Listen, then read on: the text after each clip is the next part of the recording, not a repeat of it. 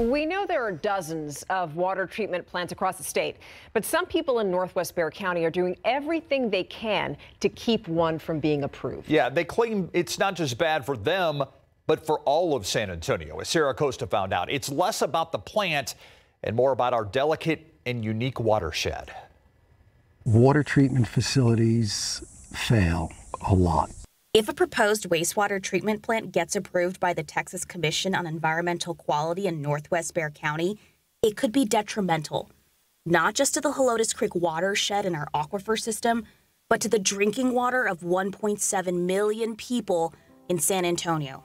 That's the message that the people who live along Scenic Loop and Stort Birnbaum are trying to get out, as they fight Lennar Construction Company from developing Guajolote Ranch project, which would require this wastewater treatment plant.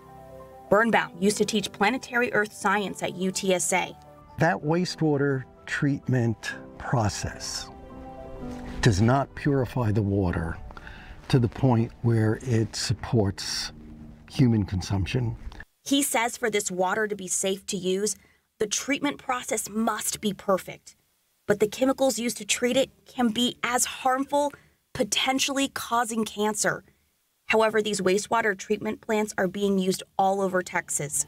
He walked us through what makes our watershed unique and extremely delicate, and these possible problems if one of these plants were to be placed over it. One, we have a limestone system or karst, not sand or mud, which help naturally filter water. Sand or mud with vegetation, they can catch these chemicals and pollutants, helping absorb them. Limestone is not going to clean up the water the way sand or sandstone will. So that means that this contaminated water is constantly flowing with little to no dilution effect.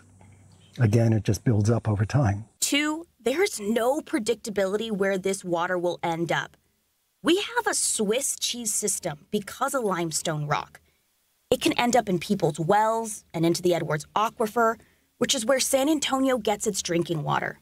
Water is going to flow through cracks and fractures and holes, whether the hole is pencil width or whether the hole is a cave. So because these are limestone aquifer systems, that water can actually move quicker into the well system. Yes. When you have something like toxins, chemicals that are dangerous, PFAS, fertilizers, or wastewater that wasn't treated perfectly, and we're going through our unique watershed into these aquifers that are limestone, it can quickly end up in our drinking water. Correct. TCEQ has one rule. They don't differentiate between a soil river and a half pipe made of limestone. They apply the same generic rule to every river in Texas. And so those rules really are inadequate for this application. Sarah Costa, KSAT 12 News.